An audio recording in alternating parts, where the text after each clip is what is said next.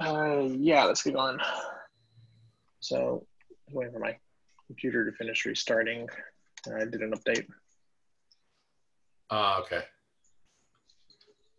Okay, here it is.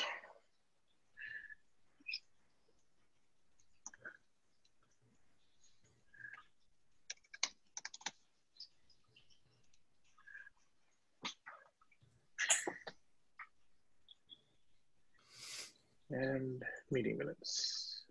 Here we go.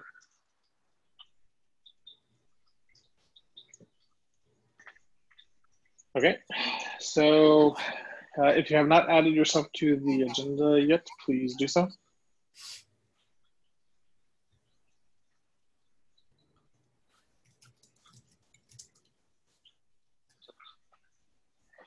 Yeah, can you add me as well? Okay. And so events. So we now have three recurring talks or weekly meetings. We have this one every Tuesday. We have the NSM docs every Wednesdays, and we now have the NSM use cases, which has been moved from Friday to Mondays, every other Monday. So if you're able to, Ramki or Prem, are you online? Hey, Frederick, yes, sorry, I was stuck on mute.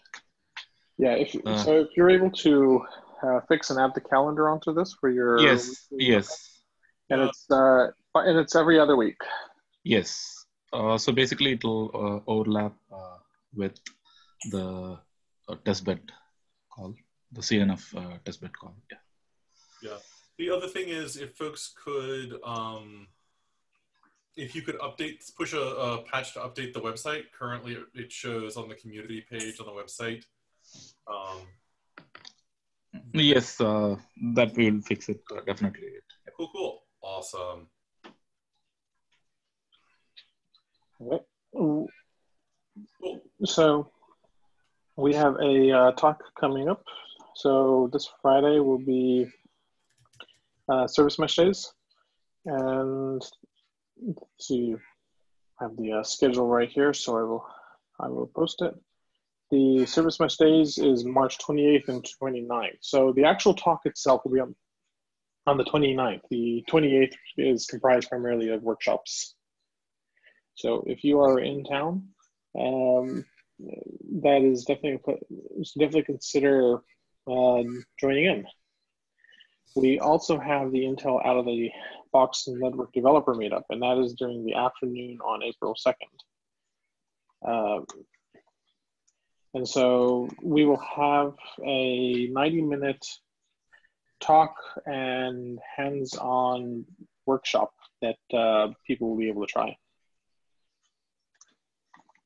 So it is the day right before ONS starts, and I'm grabbing the link to that right now.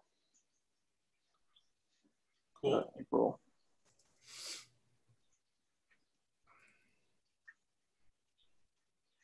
Okay, and the link is there.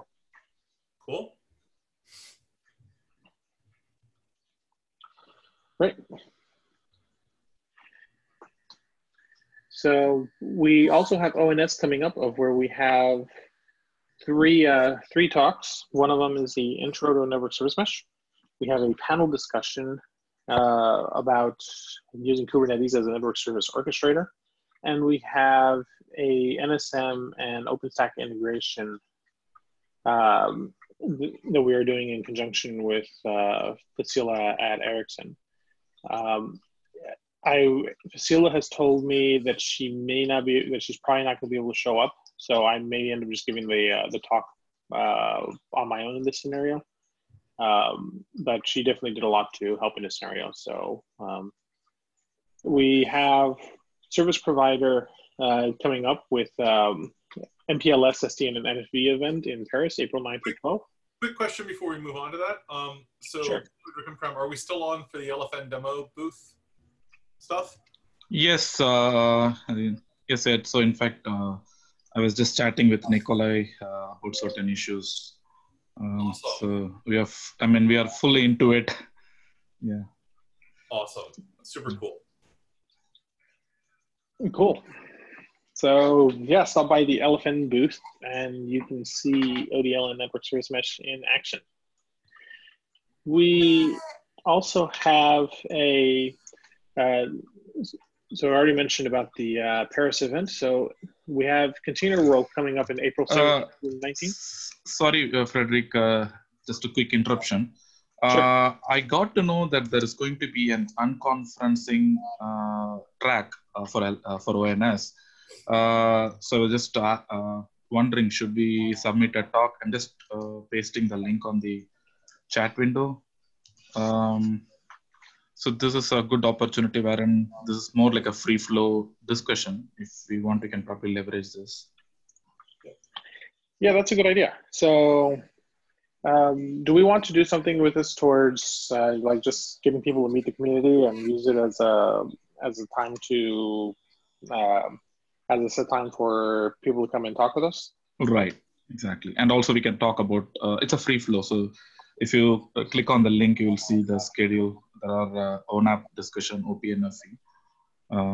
So this is Elephant. So what we can do is we can probably share it and at least post it along with Open Daylight. And then we can probably open up to the audience and ask. I mean, we can have a free flow discussion. Yeah, that sounds good. Ed, are you up for that as well?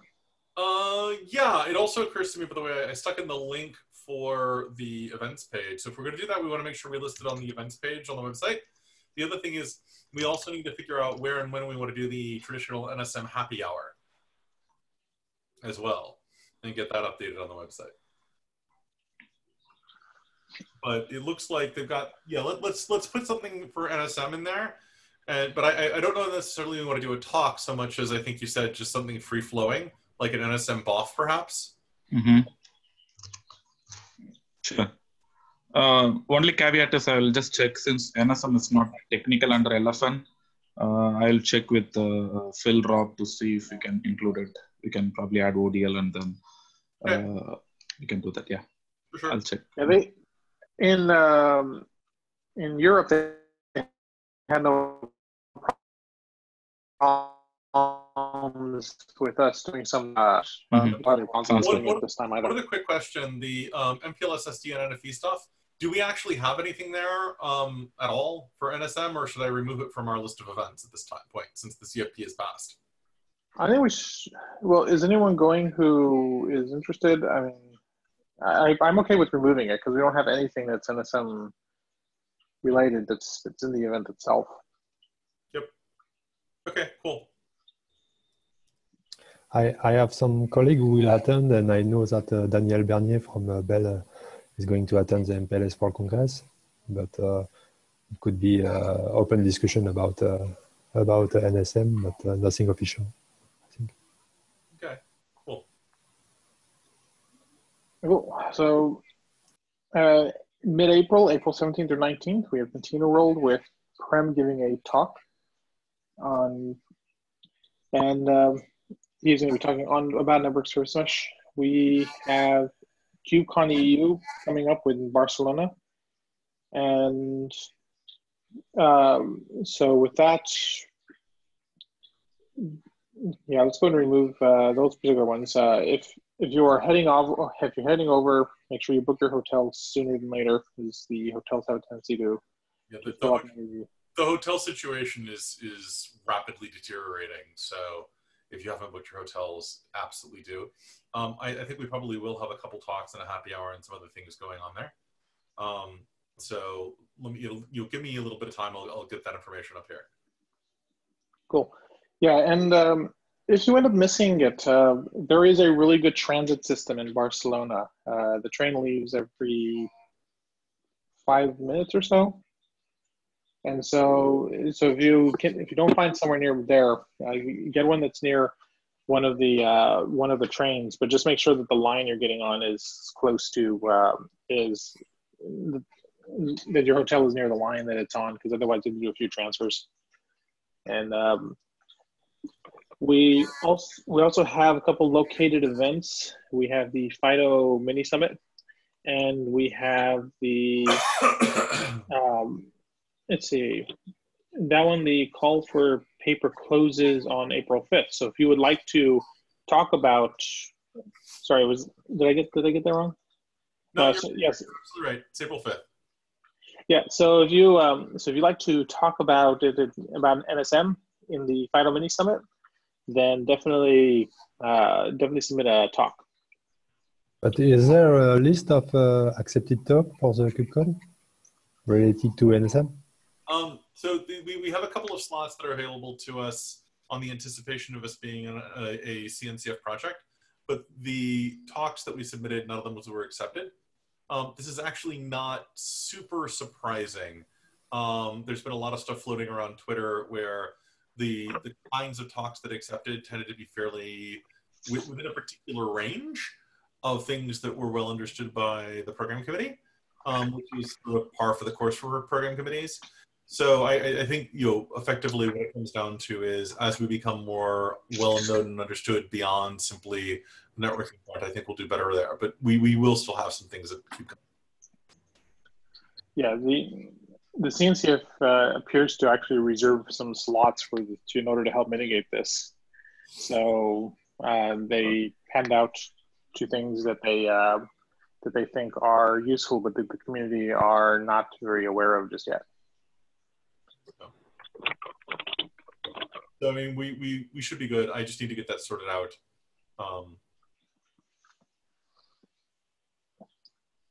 Cool. So we have KubeCon in Shanghai. I don't think anyone submitted a talk for that though. So I'm inclined to declip it then, just because our events list is becoming unwieldy. Yeah, I agree. Let's remove it. Okay. And ONS Europe the call for papers is already open.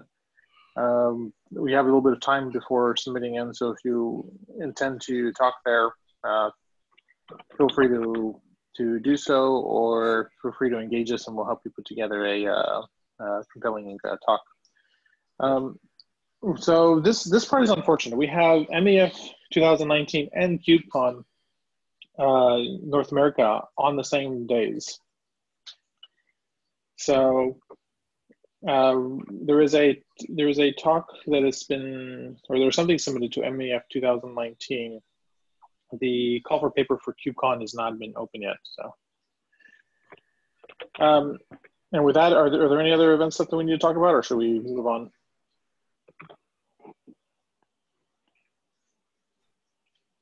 Okay, so Ed, NSM CNCF proposal. So it is now in. Do you want to talk about it? Yeah, so the CNCF proposal's gone in. We have our two sponsors. We're anticipating review for the proposal sometime in April. Now, the way I think this is currently going in the talk is they have, normally the Technical Oversight Committee meets at 8 a.m. Pacific time on Tuesday mornings every other week, or actually the first and third Tuesdays of the month. I believe what they have done, because they have a little bit of a backlog of projects, is they have taken the Tuesdays at 8 a.m. that they normally don't meet, and they're now meeting at those times just to process project proposals. And so I think that would mean that if we were to be scheduled in April, it would be either April 9th or April 23rd. And because that is at the same time as the NSM community meeting, one of the things that we can decide what we want to do when we actually get a firmly scheduled time slot is, do we want to simply cancel the NSM community call on that day and redirect folks towards the talk call for the project review?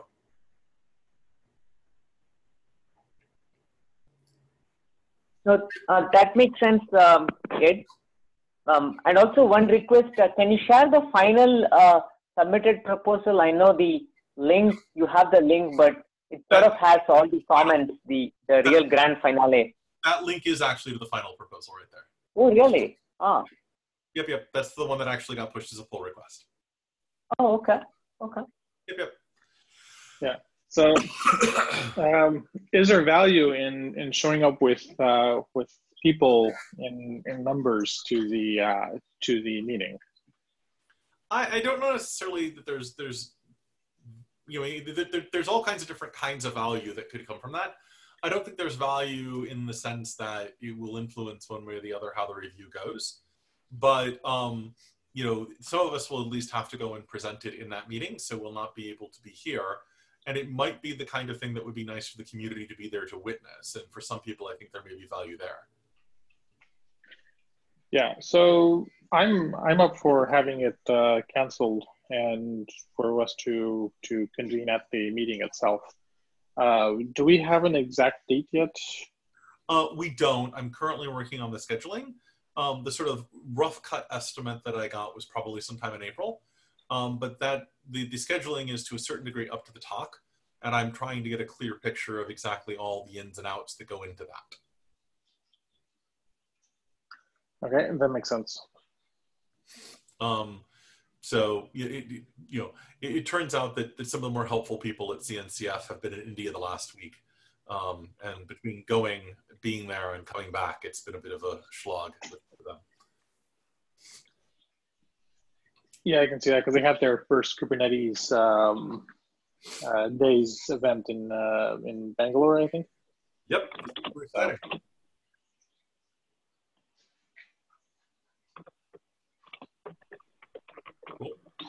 Well, I think it's a good idea to redirect the community call to the talk then, and so if you'd like to come and watch and so on, then definitely feel free to do so. So I believe that those talks are all open, so there should be no issue with getting people in. Yep. Anyone else have other opinions or thoughts? Well, I think that the most, how to say, I mean, the core people should be there. I mean, in case there are, some questions and things that we can help. So effectively, the call will be more or less obsolete. I mean, this work group call, if they are all open. So I'm all about just moving there. Cool, that makes sense. Cool. All right, so I think our next thing is just to get the time slot organized, and then we'll put an announcement on here. Worst case scenario is the announcement is done less than a week before, in which case we will put a big banner on the top of this document saying, please go to the other meeting. Sounds good. Okay, so we have a CNCF testbed that we're starting to do some work with. So there's some stuff that needs to be done towards this. Actually, if anyone wants to help out with this as well, it's an relatively easy task. Let me pull up the URL for it. Yeah, I think there's going to be an interesting meet in the middle here, I think, because we're going to want to stand up the chains of things in the CNF testbed as network service endpoints. And then I think there's some potentially interesting stuff around the NUMA issues, the CPU pinning, those kinds of things that may be quite interesting work. Does that match your understanding from the folks from the CNF testbed? You guys know that environment better than I do.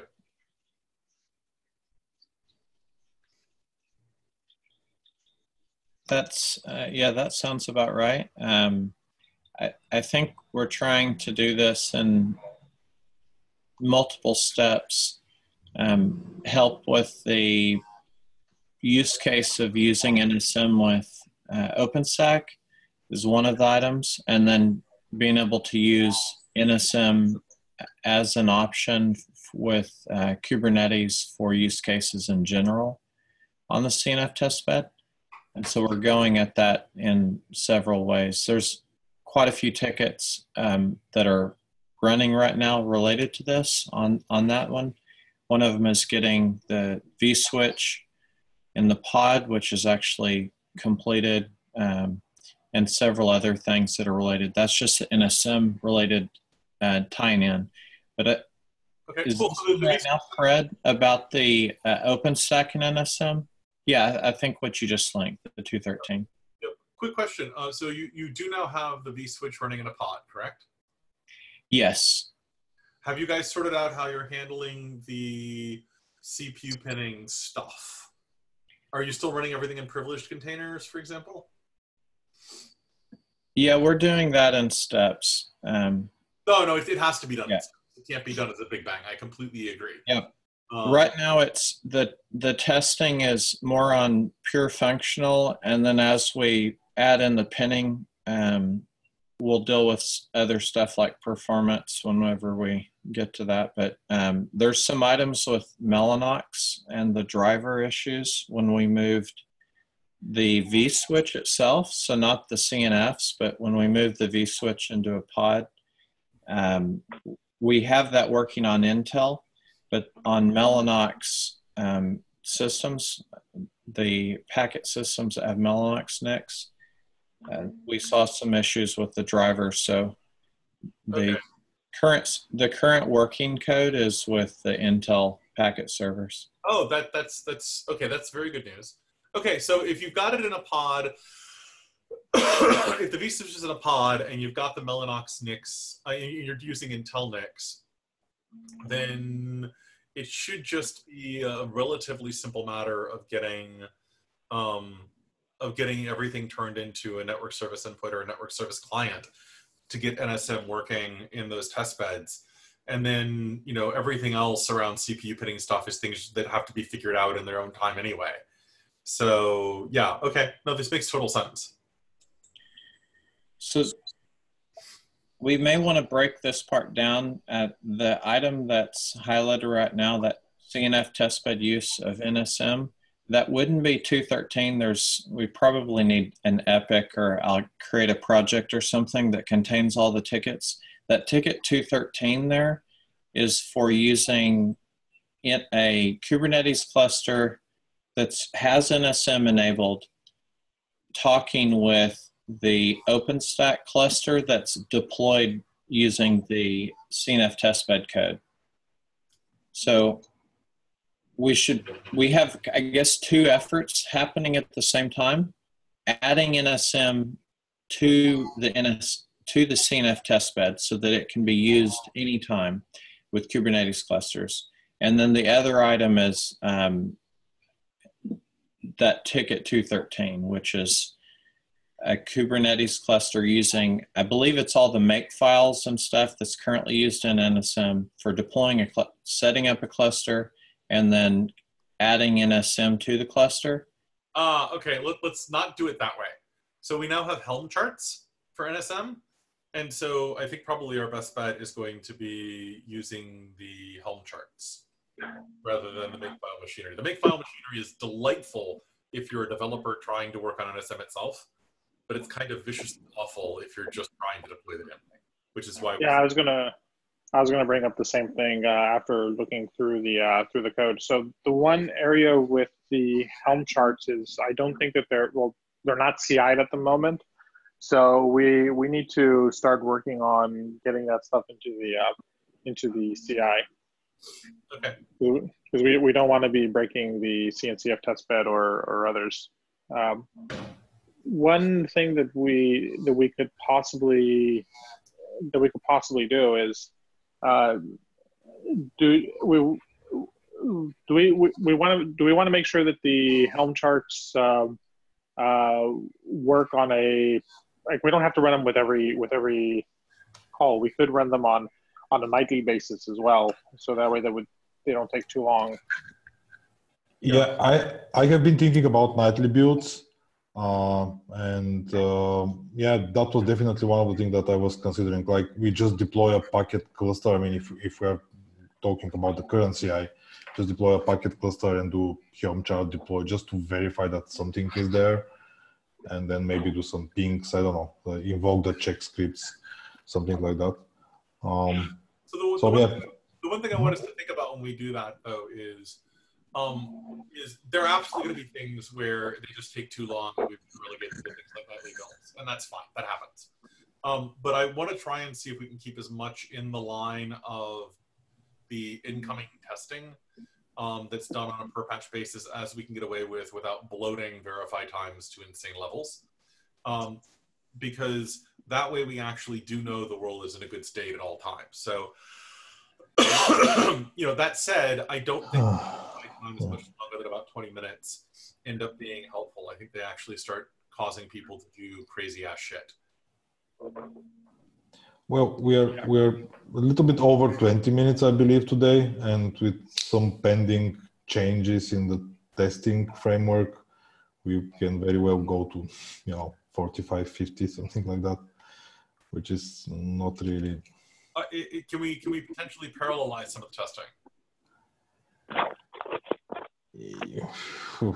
Yeah, maybe. I mean, we have some patches that are being prepared for having a support for namespaces, which could allow us to run different NS managers in different namespaces, which could eventually help. Like if we have unique namespaces for each of the tests, then they probably can be parallelized. We should also talk about that, because I would expect trying to run multiple network service managers in different namespaces. So essentially multiple network service managers per node. There are a bunch of places that you have to tread carefully for that to work properly.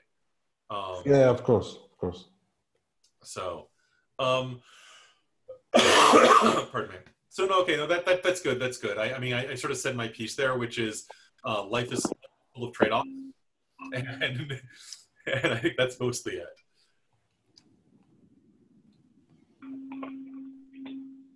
Cool. All right. So one option that we potentially have as well is to throw more hardware at it over time. And I think the namespacing stuff will definitely help in another aspect. One option that we have is to spin up when we spin up a cluster, we could actually spin up a persistent cluster, and that avoids. So we could add and delete namespaces on the fly if we manage to get that to work. But yeah, there's a lot of work that we need to get in order to get us there. And I'm not entirely sure whether that would meet the standard NSM practice in production. So yeah. There's a question on that as well. I think that we're keeping this constantly deploying and destroying cluster for pricing purposes, like for just having kind of price control on what we use. I don't know. Is that so, or?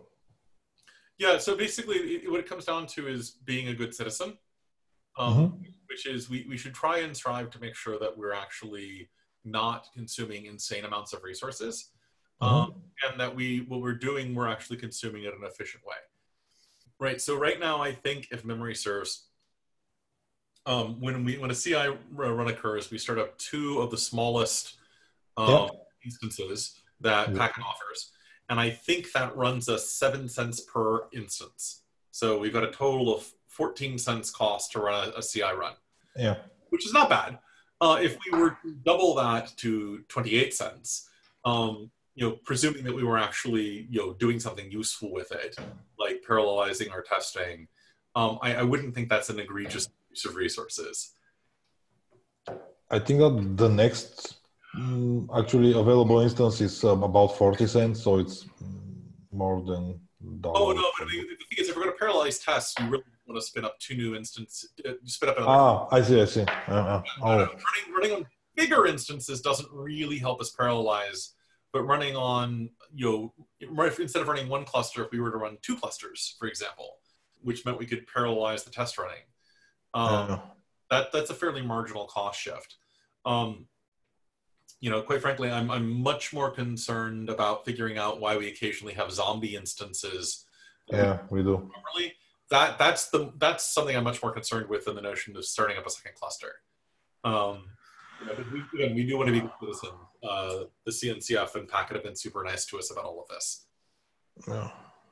But more than anything else, I tend to be someone who thinks in the world in terms of value. Back in the good old days when I first joined Cisco, one of the core values the company used to espouse was frugality. And they were super, super, super clear about the fact that frugality had nothing to do with how much money you were spending. It had to do with taking care to maximize the value for the money you were spending. Okay. So, and I think that's a good thing to keep in mind here. A quick question, you would mark this in progress, the VPV vSwitch in a pod thing, Taylor? Does that mean that we haven't yet quite got the vSwitch in a pod? Taylor? So the testing with, I think the last thing was enabling hyperthreading on one of the quad Intel machines.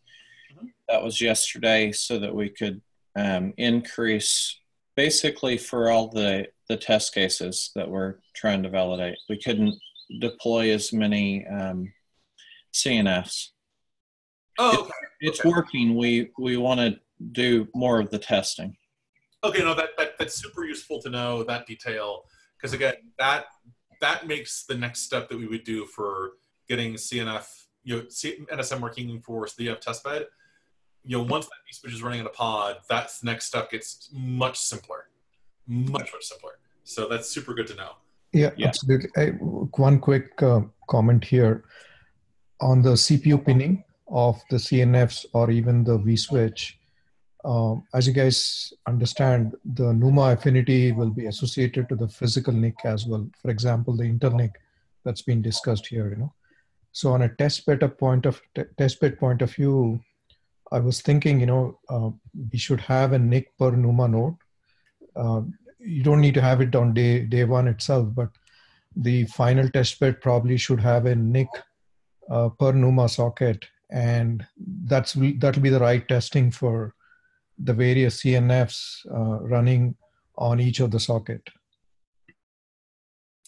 Yeah, you're absolutely correct about what makes for good results.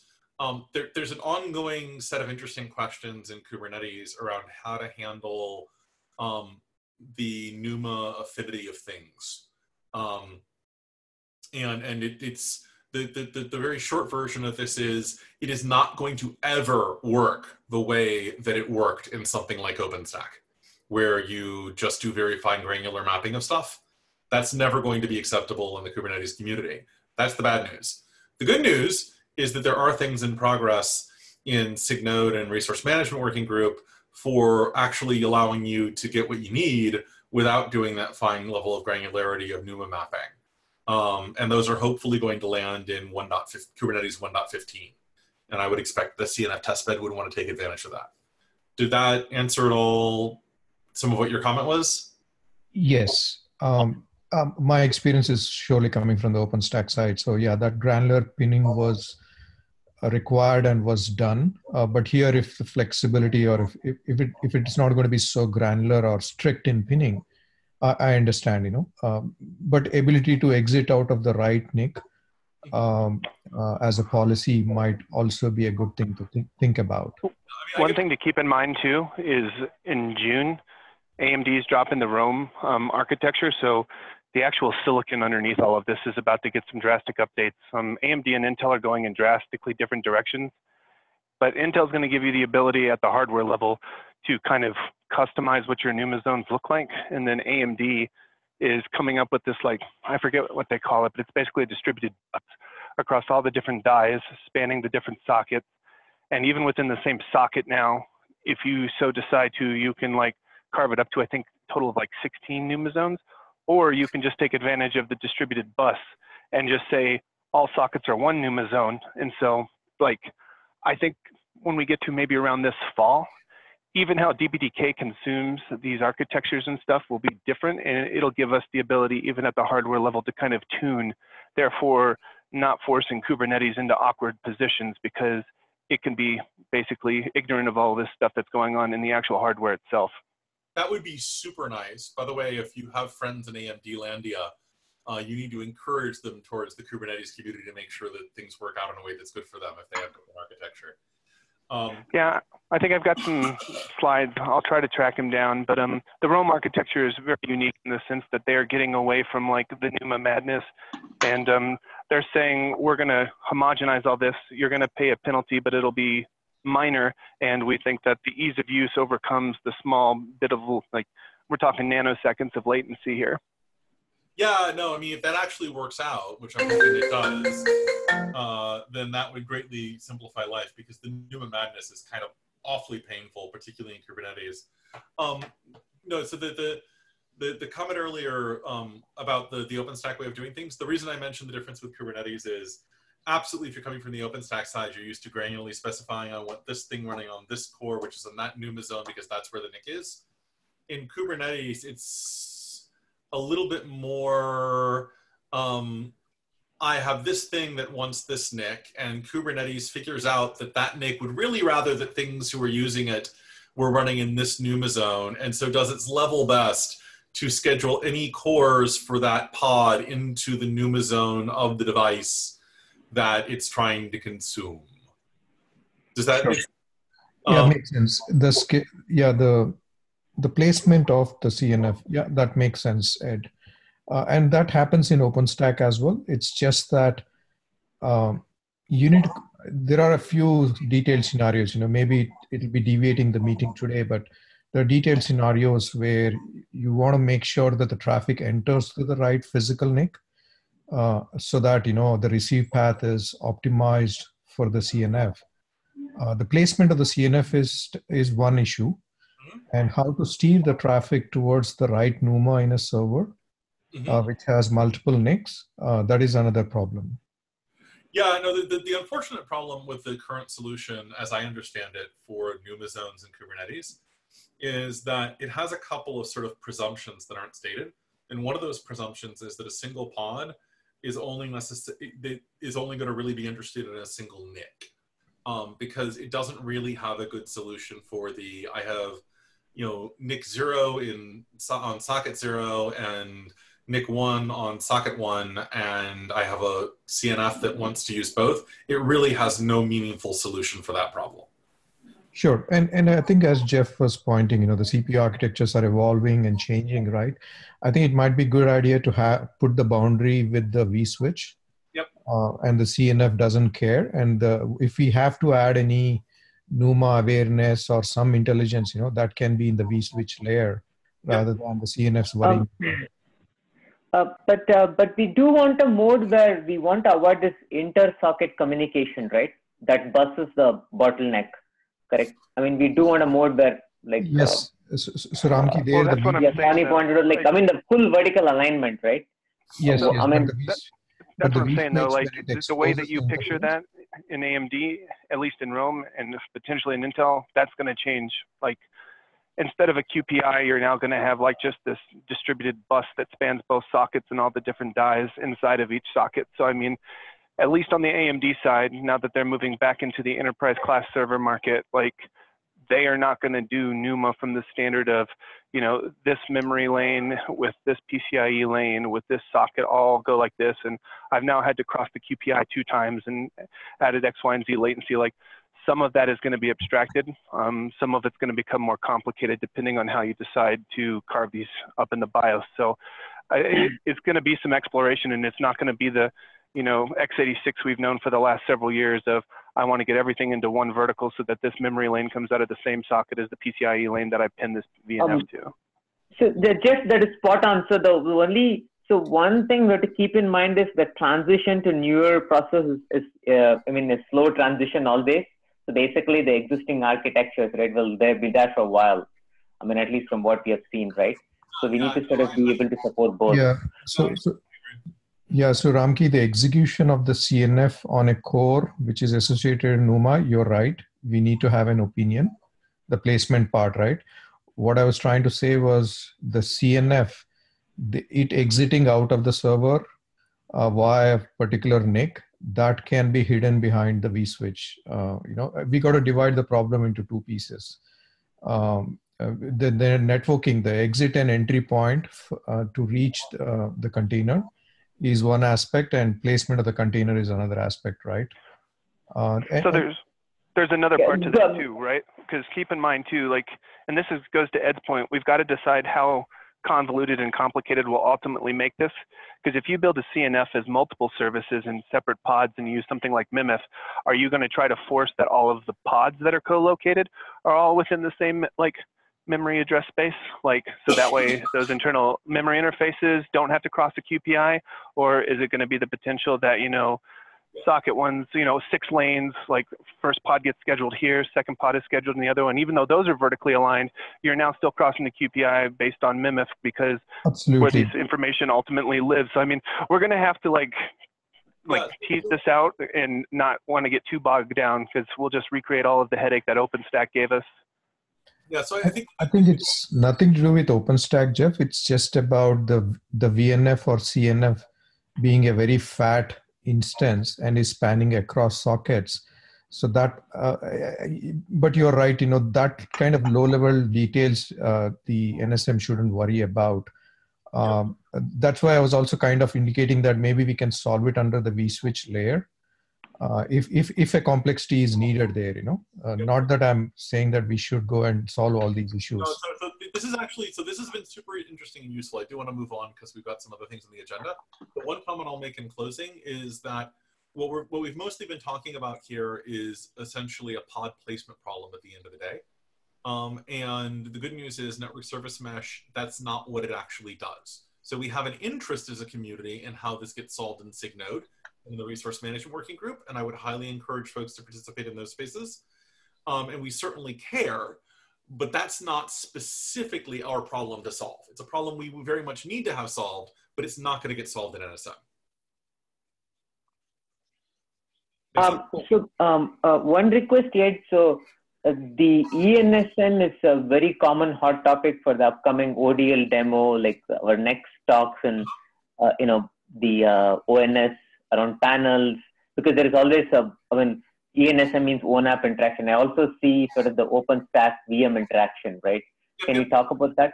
And so I think what you're saying is, could we trigger the agenda priorities so that we talk about the ENSM now because we're running out of time? Yeah, much appreciate. We have some slides too. We had some good discussion on the use case call yesterday, and we have some updated slides actually. Yeah, go through the. If everybody else is okay, I'm happy to do that. Does anyone have something else on the agenda they'd like to see at higher priority than that? I think this is good. I would just like to say one sentence. So for the upcoming release dates, they stay the same. So end of April 23rd, as we planned. I am going to do and send a PR to update the site with a proposal for a table to reflect that. Yeah, if you could do that, and if you could just insert in the meeting notes the salient dates, because I remember having them. Yeah, I will. I don't remember what they were, which is part of why I dumped that. Yeah. I am. Okay, let's go to Many thanks. Cool. Would you like to share, Ramki? Yes, thank you, Ed. Yeah, I'm going to. My pleasure.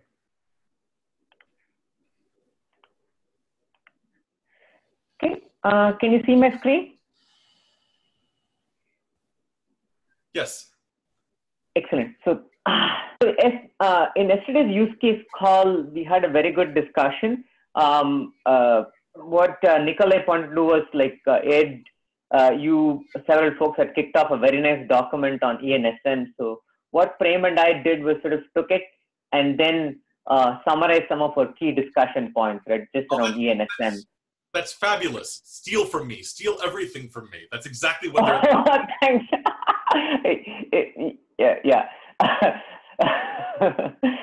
Thank you. I'll get straight to ENSM here. So basically, the nice picture. So basically, we had some clarification. Just to add to Ramki, it is a need of the hour, Ed. We are struggling a bit with ODL, so that's one of the reasons here. Okay. Yeah, sorry, Ramki. So the key message here is ENSM is a gateway or external controller function as depicted very nicely here, right? So basically on the northbound side, it speaks the NSM protocol, right? Yep. Here. On the southbound, it speaks equipment specific APIs. That's what is ENSM about, right? Exactly. It speaks whatever the hell, right? It's not our business. Yeah.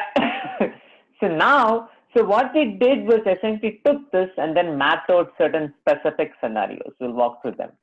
So one case is essentially, I mean, we wanted to start small, not blow it up, drive through examples. What we said was, let's take one case, SRAOV, unique VLAN per VF, so complete hardware slicing, right, complete.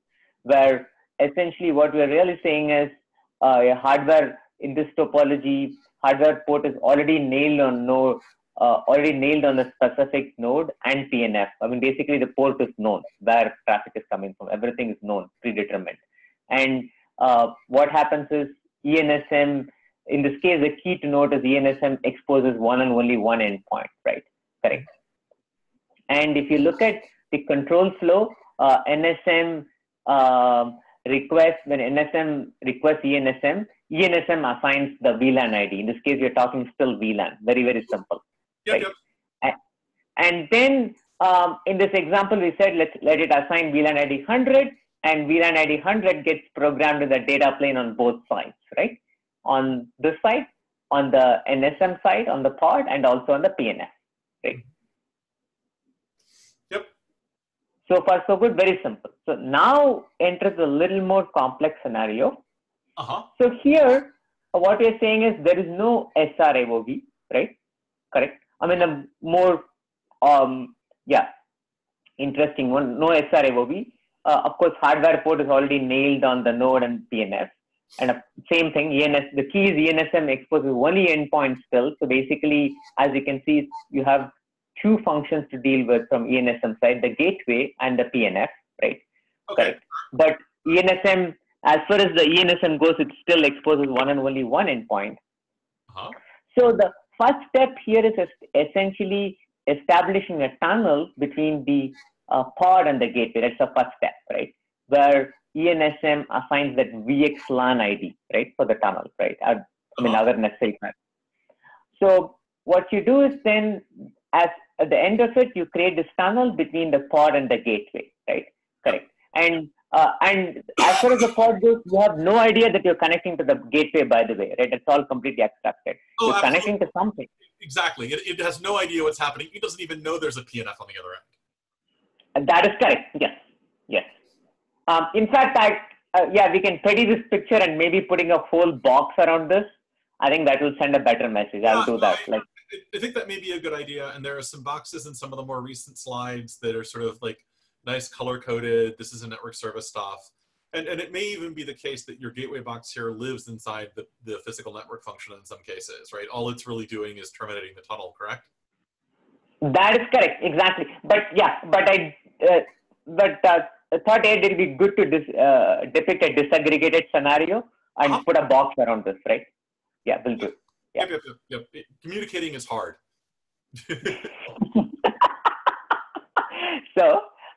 So next, so once you have done the VXLAN creation, so now goes the second part, right? So it's not over it. So now you are using that VXLAN tunnel to signal the VLAN ID end to end, right? Correct. More interesting. So basically what you're doing is you're still talking to ENSM always. So now ENSM assigns VLAN ID. So basically you fix the VNI. Remember, you fix the VNI. You know which tunnel you're going, right? Now you're generating a VLAN ID 100 for that VNI, right? That's what ENSM gives out, right?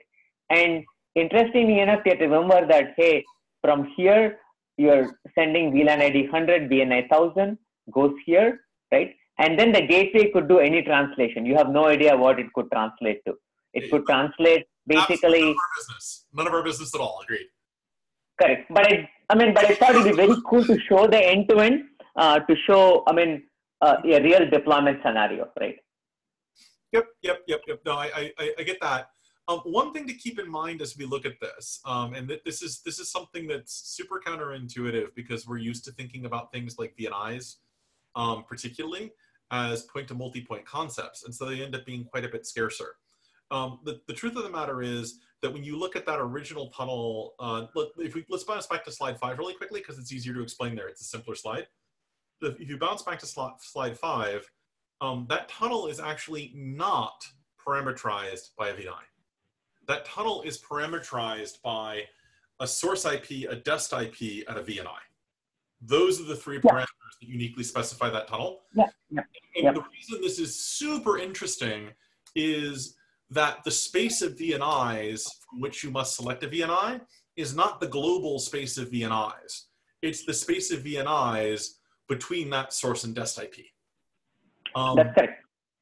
And that ends up making the problem much simpler because the multiplicity of things you have available is enormously larger.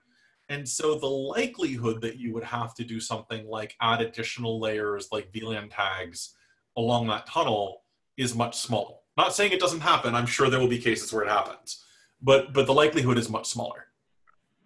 In fact, Ed, thinking to this, and another question came to my mind. So in fact, that was one of the related topics. So basically, so the key is essentially, this is very akin to sort of the MPLS label allocation strategy. Right? If you go back to MPLS, so basically it assigns, the downstream router will assign the label, right? Very similar, right? So now in that scenario, of course, if you, the MPLS world, so what happens is each router is full-blown HA, right?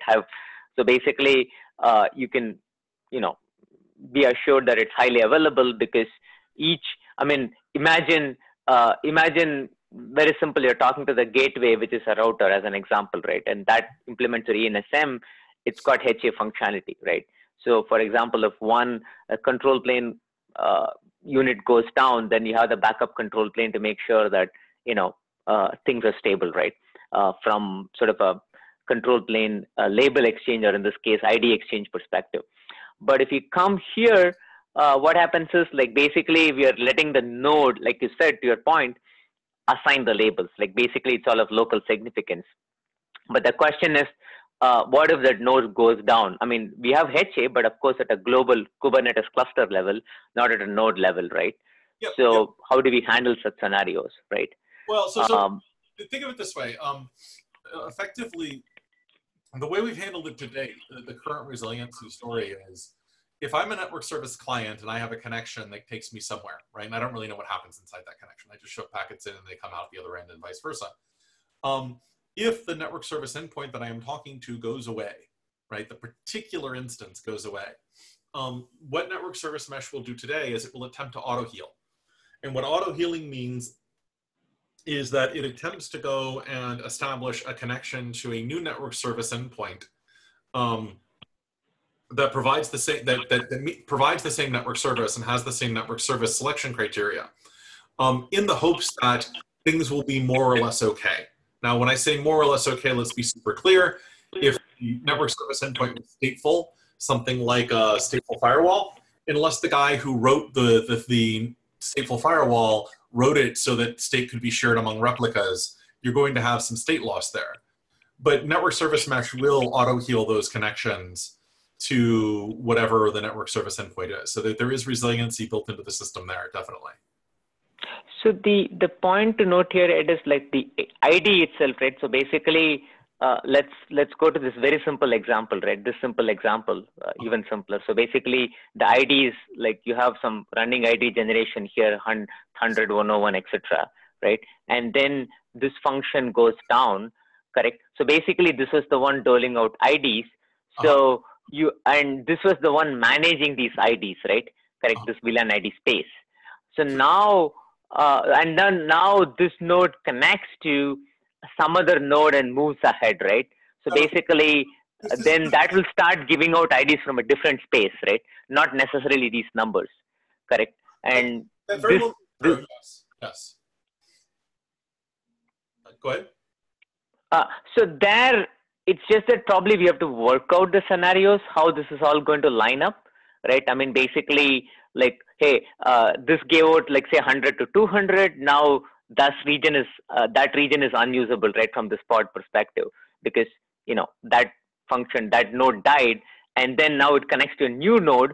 We have to see what that new range that doles out, right? Correct, which may not be the same. Let me ask the simple question here. In this picture, who do you think is assigning the VLAN ID? The ENSM is assigning the VLAN ID. Okay, good. That's my understanding as well. It's always good when we share the same understanding. And you're saying ENSM goes down, then the next place that someone tries to connect to may be a different ENSM, which may have a different set of VLAN IDs that it's allowed to manage within this context. That's accurate. Yes, exactly. It may completely different range. Yes, yes.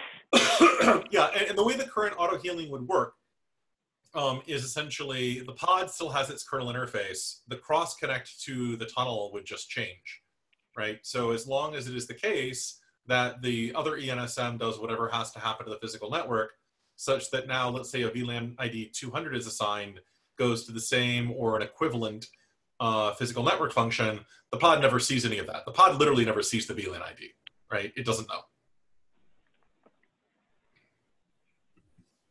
Yeah, ideally it should never see a VLAN ID. It should just deal with the vSwitch locally. Yep. I do apologize. We're running up against the top of the hour. Yeah, so what I'm saying is these are all like, it can get a little tricky depending on different scenarios, right? I mean, basically in some, there may be a vSwitch or there are SRAOV cases. This is some details you have to really work out how this is all going to come together.